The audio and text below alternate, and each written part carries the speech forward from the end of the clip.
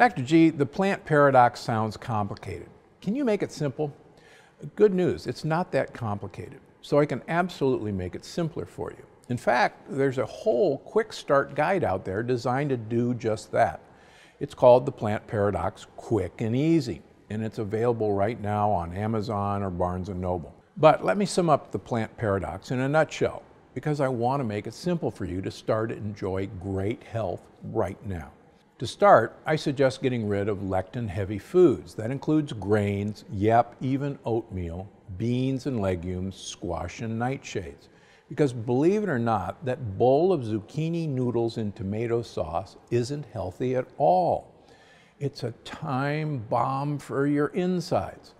You should also make sure to ditch most sugar and sweeteners. Stevia, monk fruit, and sugar alcohols like xylitol are fine in moderation.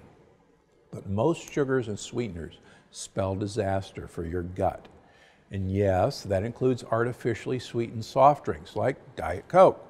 Believe me, that was a hard one for me too. I used to drink Diet Coke all day and night. But if you want to reset your gut for great health, it's essential. So once you've cleaned your kitchen of lectin-heavy foods, processed foods, and highly sweetened treats, what's left? This is the best part. In my opinion, there's so much food you can eat. So go ahead and load up on leafy greens and cruciferous vegetables. Seriously, you can have as much as you want, mixing bowls full. And don't just eat plain veggies. After all, the purpose of food is to get olive oil into your mouth. So go ahead and drizzle on plenty of oil or saute your food in garlic and olive oil for extra flavor. Don't worry, you're not going to get stuck with just leaves and twigs.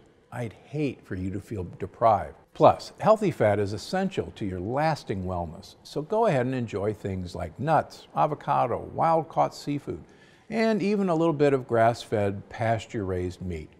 Omega-3 eggs are also just fine on the Plant Paradox program. So, if you're someone who enjoys an omelet at breakfast, keep enjoying it. Just make sure to use the right kind of eggs. You can also enjoy a limited amount of resistant starches, like sweet potatoes and cassava, in-season fruit, and even the occasional glass of red wine. In a nutshell, eat plenty of leaves and olive oil, enjoy some healthy fats from eggs, avocado, and pasture-raised or wild-caught protein.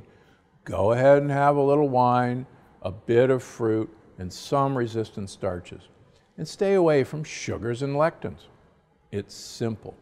And believe me, eating the Plant Paradox way is delicious too. Just check out some of the recipe videos here on this page for completely compliant recipes you'll love.